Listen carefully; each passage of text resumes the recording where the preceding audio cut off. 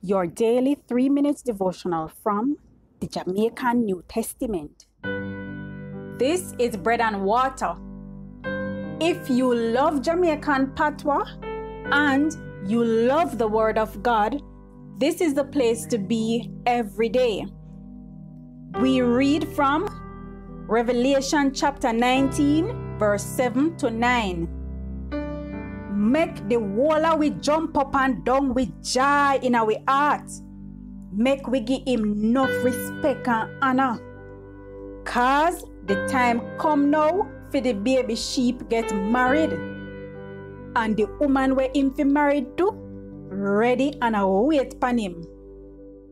God give her clothes to wear, we make out a pretty linen, we bright and clean.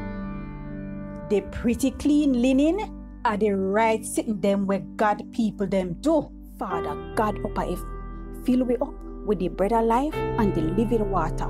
In the name of Jesus we pray. Amen.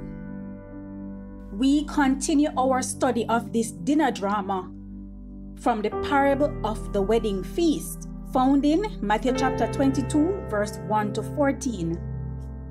In the parable, the king, who was throwing a wedding party for his son, invited some guests he thought worthy of being a part of the celebration.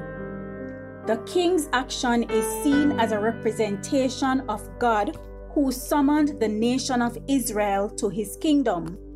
In the parable, the guests who were initially invited did not attend the wedding, not because they couldn't, but because they wouldn't.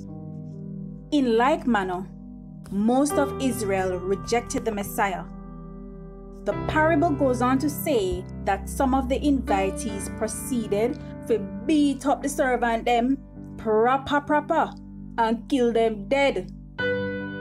Similarly, God's servants and prophets have been mistreated and killed throughout the ages, simply for bringing the good news of the feast that God has prepared for those who will accept him as Savior.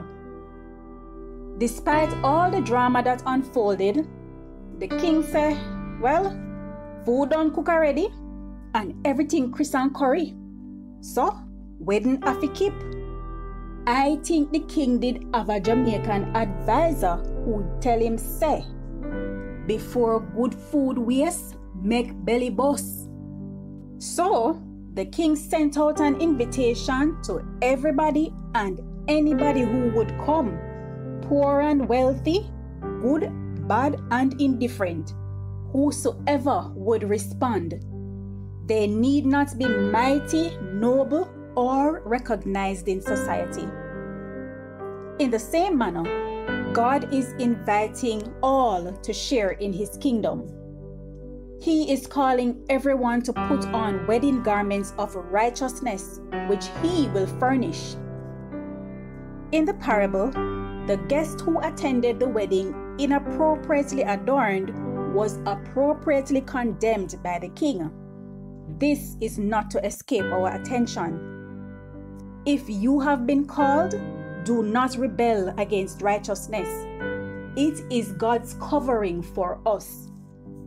Be among the chosen. Blessings until we meet again tomorrow to continue this study.